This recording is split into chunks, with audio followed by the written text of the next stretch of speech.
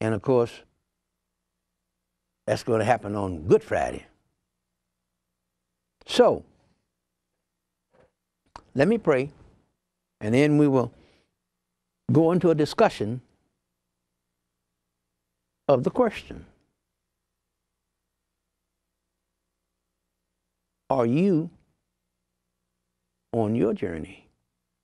Eternal God, our Father, we come today in the name of Jesus, the name that you've given us whereby we might be saved, where we might come into your presence and live with you forever.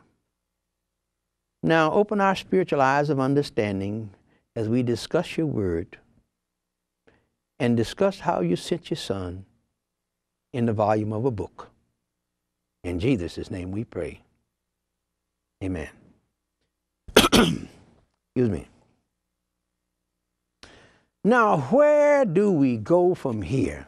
I asked you if you were on your journey, and believe me, we are a work in progress.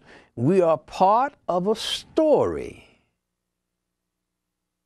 And for the last 2,000 years, there has been much controversy over the narrative of this Holy Bible. The Old Testament and the New Testament. On camera one, and that's a visual of the New Testament. What? 39 books.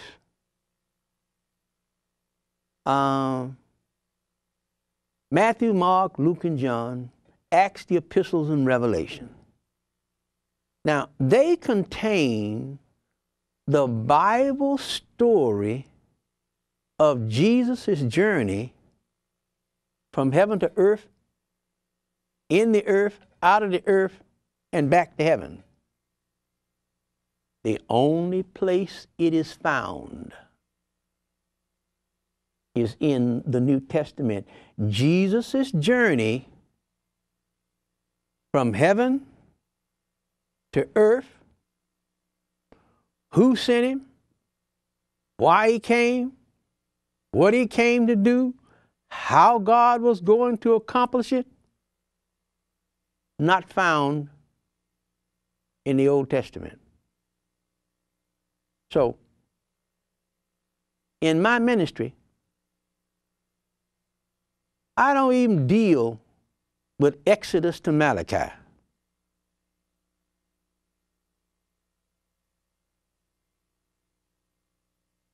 And for 15 years, I've been trying to get my colleagues to do the same. But there is big money from Exodus to Malachi. Take you 2 or 3 years in seminary to learn nothing between Exodus and Malachi that's going to gain you access to the tree of life that God would not allow mankind to come close to or to eat of in Genesis 3, 23, 24. Now, God has put in place an eternal plan. And when I skip from Luke 2:11 to Genesis 3:22 to 24 and came back to 1 Peter 1:18 to 23, I'm following God's eternal plan. And when I get to, in the Old Testament, when I get to Genesis chapter 12, verse 3, In the Old Testament, when a Gentile, a non-Jewish person, gets to Genesis chapter 12, verse 3, God stops dealing with you. And he doesn't resume his dealing with you, with us, Gentile, all non-Jewish people. He doesn't begin his dealing with you again until you get to Matthew's.